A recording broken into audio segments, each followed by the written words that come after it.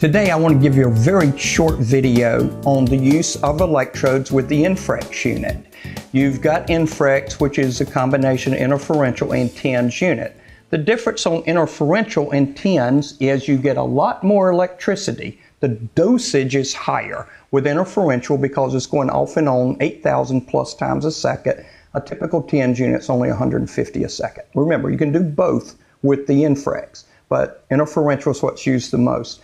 When you start going off and on 8,000 times, that's a lot more electricity. So you will get your Infrex unit with a 3-inch round electrode. If you were using a typical TENS unit, you could use a much smaller electrode because there's not as much current. There's a lot of current coming through interferential, so smaller ones tend to get more uncomfortable. However, don't get stuck in the box of thinking both electrodes have to be the same size. One reference point I will give you is you can type in TED, T-E-D, on our search on our website, the MedFax website, and you will get this story. But you can read about it. TED is one that suffers from an advancing peripheral neuropathy times approximately 28 years at the time this was done. TED needed to put an electrode up around his knee, but he also, because he has calf pain, and we needed to put another one.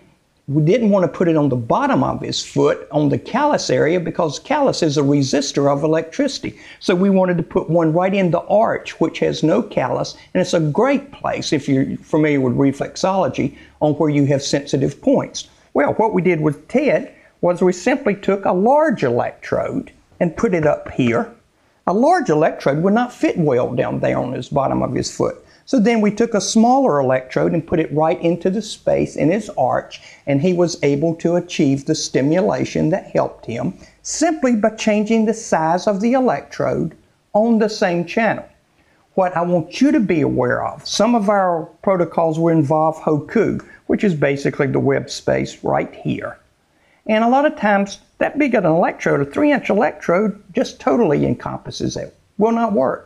So we go with a smaller electrode, or we can trim an electrode and make it sort of fit Hoku. And then we would use a larger electrode, say it was an arm problem. We may put the larger electrode up here behind the shoulder so that we have stimulation through Hoku all the way up the whole arm where the pain's being experienced. That's an example of changing electrode sizes. My point to you is don't be afraid of thinking outside the box. Try to realize what you're doing, use our videos, use our articles, talk to us, and we will do what we can to help you understand what our goals are. But our electrodes are nothing but tools. They're tools we use to gain relief, and we're not afraid to mix and match in order to make it you capable of maximizing your relief and moving forward from that. Thanks for watching. If you have any questions, just give us a call.